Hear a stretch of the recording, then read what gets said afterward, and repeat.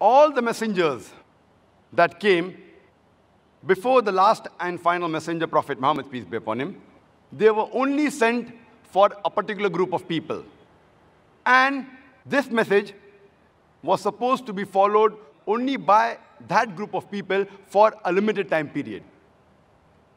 Since all the other revelations were meant only for a particular group of people and was meant for a particular time period, the miracles performed by the earlier messengers, by the earlier prophets, for example, the parting of the sea, giving life to the dead, it satisfied the people of that time.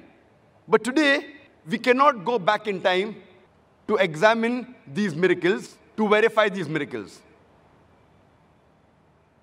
But Prophet Muhammad, peace be upon him, he was not sent only for the Muslims or only for the Arabs.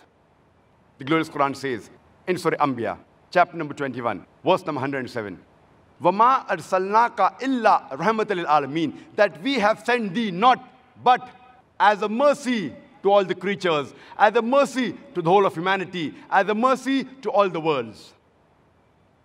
Since Prophet Muhammad, peace be upon him, was not sent only for the Muslims and the Arabs, but he was sent for the whole of humanity, and he was the last messenger, the miracle that was given to him is not time-bound. The miracle that was given to him should satisfy the people at that time, even today, as well as till eternity. Since he is the last messenger, that's the reason the miracle given to him should satisfy and be examinable till eternity. Though Prophet Muhammad, peace be upon him, he has done and performed hundreds of miracles, but he never emphasized them. And we Muslims, we mainly boast of his ultimate miracle, that is the glorious Qur'an,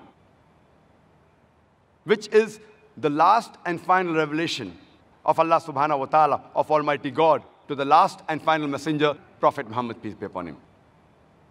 And it is a miracle of all times. It could satisfy the people of that time. It can even satisfy today until the last day. It could be verified and examined that time. It can even be verified today, and inshallah, it can be verified and examined even till the last day. That's the reason it is the miracle of miracles.